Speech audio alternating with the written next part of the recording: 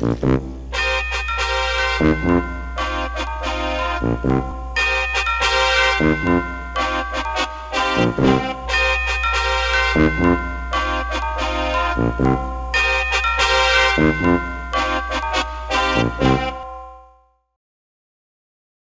what's so special about the number 10?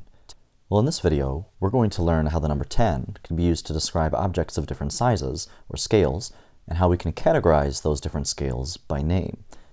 Basically, we want to be able to tell what scale an object is just by looking at it. Now, why is this a big deal? Well, think of something really tiny, like a sugar molecule. How big is it? Or what about a blood cell? Or a bowling ball? Or maybe the planet Earth? Well, these objects exist at such different scales of size that we need a system for describing them. Enter the power of 10. What's so special about this number?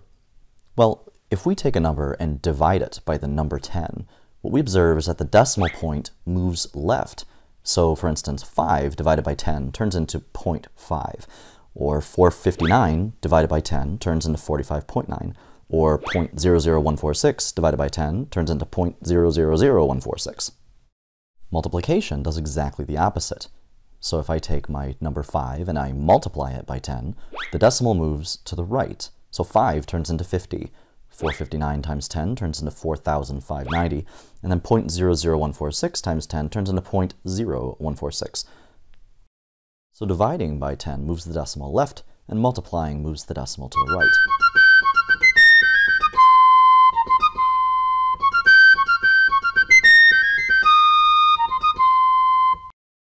So let's go back to our bowling ball.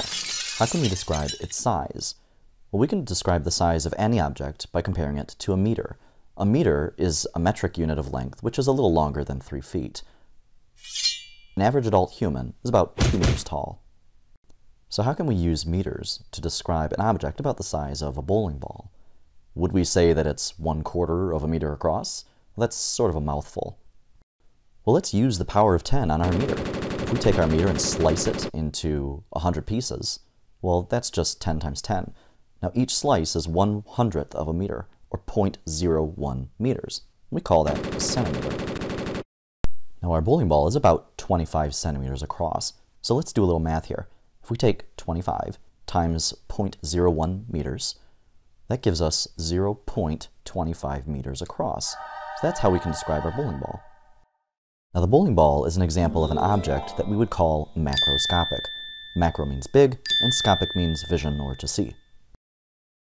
So a rule of thumb is that an object is macroscopic if it's big enough to be seen with the naked eye. But what about a really tiny object such as our cell? Well, this object is so small that even our centimeter is too big to describe it. By using the power of 10, we can take our centimeter and slice it into even smaller slices. What if we sliced it into so many pieces that each one was only 1/1,000,000th of a meter across? We would call this a micrometer. This brings us to a new word, and that's microscopic. Micro means very small, and scopic means vision or to see.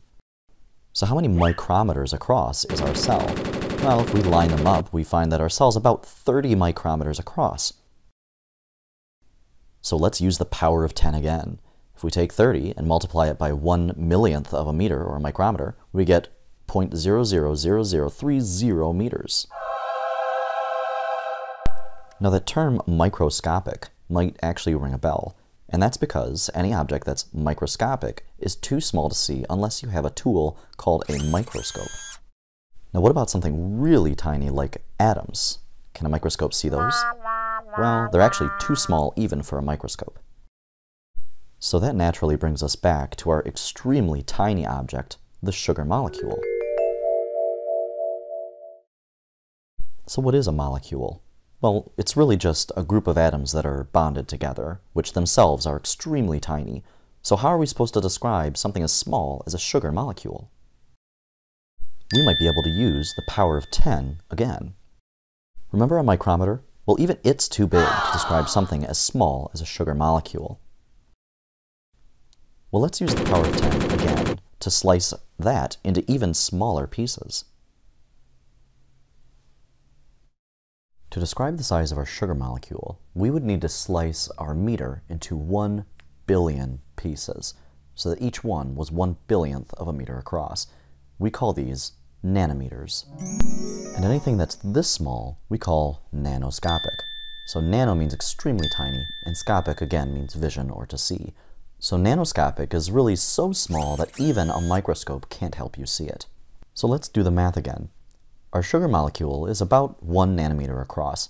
So if we take 1 times 1/1000th of a meter, well, of course we get 1/1000th of a meter. So we would say that our sugar molecule was 0.000000001 meters across. But what about something that's really big? Something that's the scale of the size of the Earth?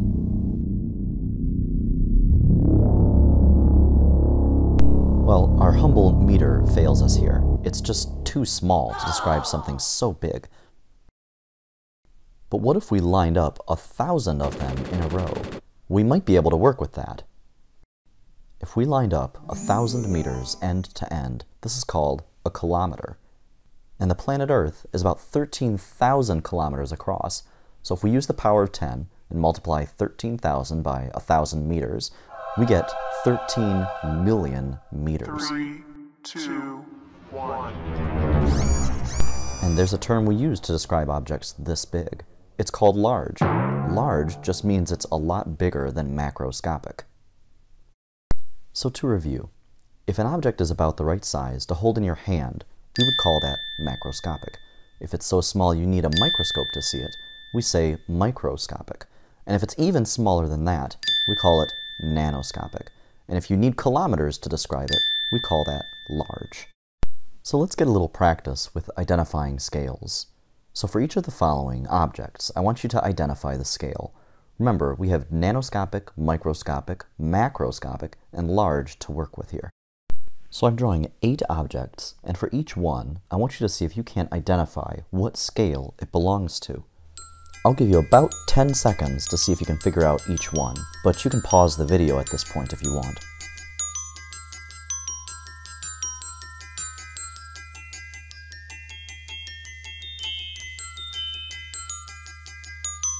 So let's see how you did.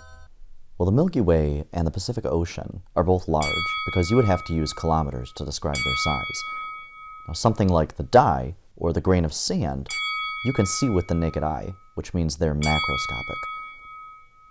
The bacterium is micro, and so is the flu virus, because either one of these you can use a microscope to see it. The carbon atom and the DNA strand are both way too small to see with a microscope, so we would say that those were nanoscopic. So now you should be able to use our different scales to describe things of different sizes, thanks to the power of 10. So until next time,